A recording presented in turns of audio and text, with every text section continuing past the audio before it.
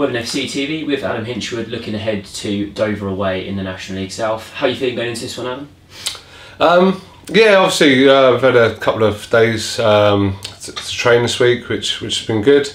No sort of fresh injuries as well.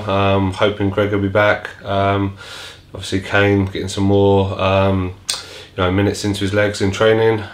So yeah, relatively pleased with where we are. We looked at a couple of things that we can improve on from Saturday, especially like when we're playing out. So yeah, we'll be trying to sort of implement that and give a good account of ourselves on Saturday.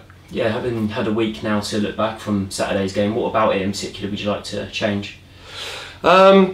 Just some detail to us playing out. A couple of times I thought we went with the flow of their press rather than sort of playing through it, and then when we did play through it, we was a bit loose with one or two of our passes. So yeah, just to tidy up on that. But yeah, nice grass pitch for us to enjoy. This bit of rain that we've had the last couple of days, hopefully, mean a good surface down there, which it normally is. So yeah, one that we'll look forward to, and it's going to be a tough game, but yeah, we'll concentrate on us putting those couple of bits that we've been working on right, and yeah, see how we can get on. Yeah, they've started off the season pretty well, considering, especially at home, so they're obviously quite comfortable with that pitch. Do you expect that though to be an easy surface for the boys to adapt to? No, yeah, it's generally quite good down there. Obviously we had a bit of a problem in the winter with one side being frozen, so I'm hoping be none of that this time around.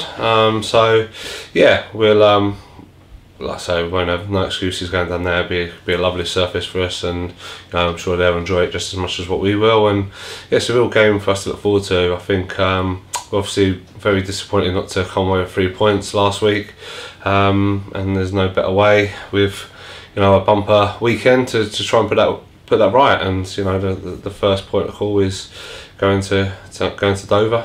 It's going to be a tough game, but yeah, like I say, we want to really give a good account of ourselves.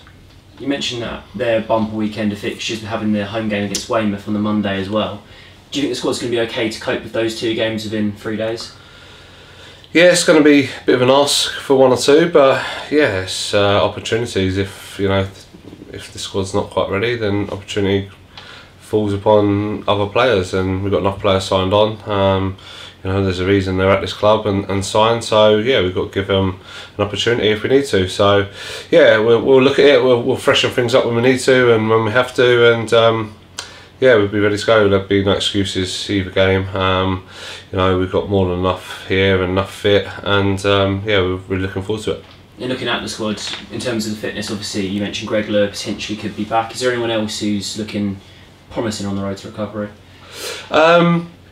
No, Tutty's, we'll have a look at him. He trained Tuesday, so see how he's getting on.